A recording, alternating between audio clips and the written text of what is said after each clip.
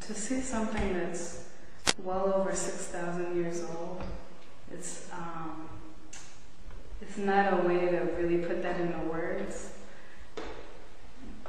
The feeling of being there and seeing those things, and to imagine that there were people actually, there painting and eating and hunting and doing, guarding their territory.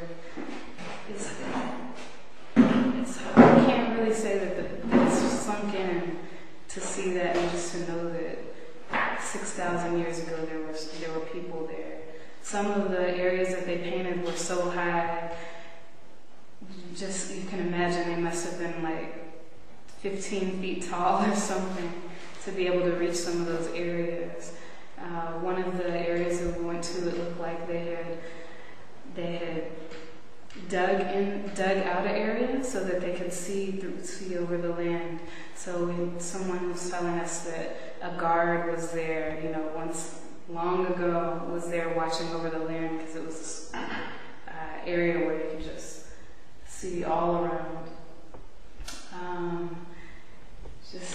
We have so much to learn from these paintings. There's paintings of cows. It looks like there are people, they say they were worshiping the cows. There were dogs, images of dogs near lots of the shapes of men. So you know that it was a time that they were domesticated, these caves. And the paintings are from the Neolithic period.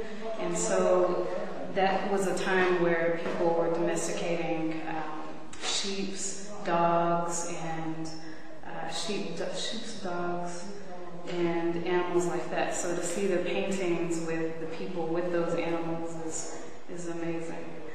Some of the images had cows with some sort of like a cloth, like a decorative cloth around them. And there were images of people holding their hands up, so yeah, I guess they were worshiping. We even, you can still find different artifacts around, such as this, where you can tell someone,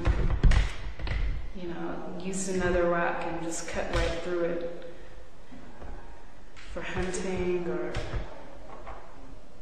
shaving.